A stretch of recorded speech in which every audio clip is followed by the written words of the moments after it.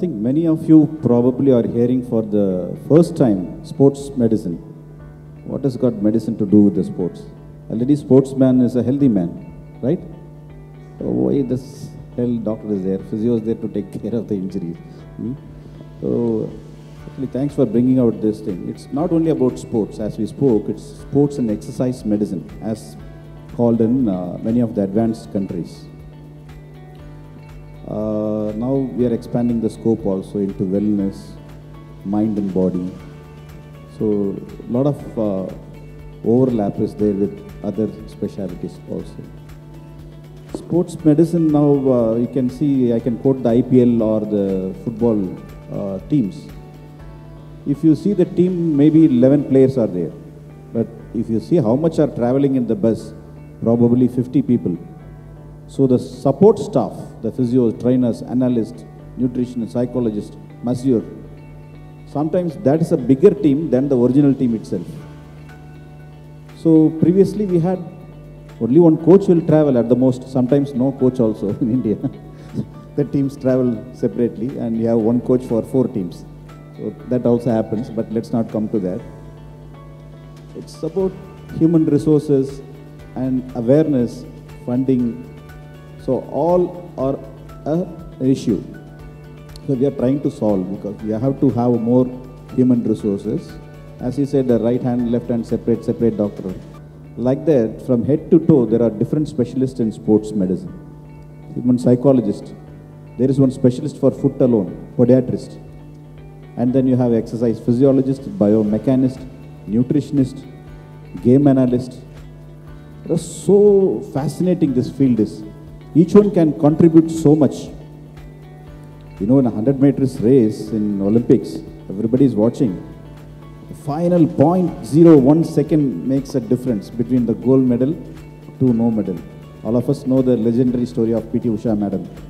She missed the Olympic medal by Avishkar, right? But she inspired the entire nation. But with sports science and sports medicine, probably we could have got a medal that time with P.T. Usha. That is the inspiration that made us to form this institute and have this as a hub to give off sports medicine and sports science related services, education, research, all are very important in this country. So we have started courses on sports sciences, sports physiotherapy.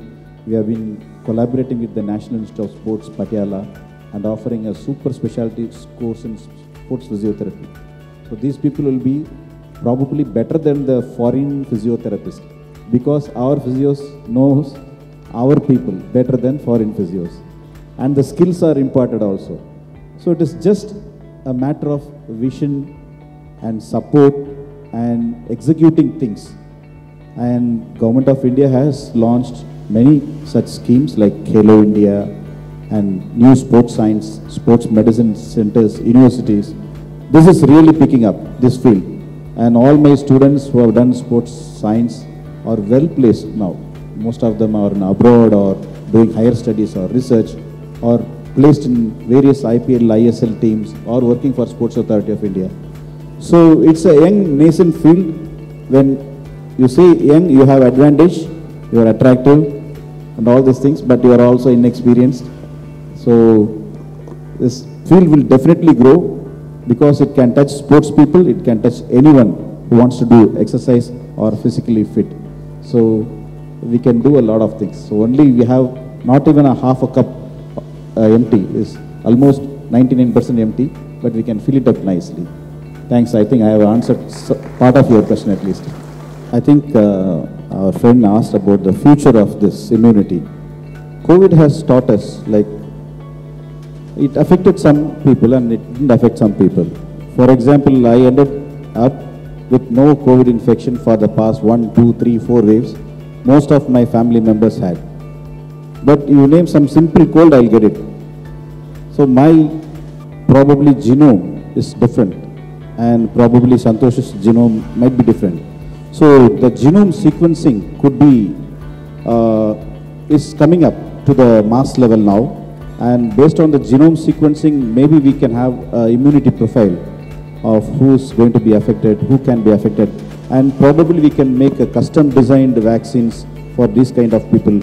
Okay, you are prone to this, and we'll have a vaccine for you for B, E, F, and G, something like that. I think genetic medicine, genetic sciences are going to play a large part in future. Sometimes it's not only about the medicine or the system.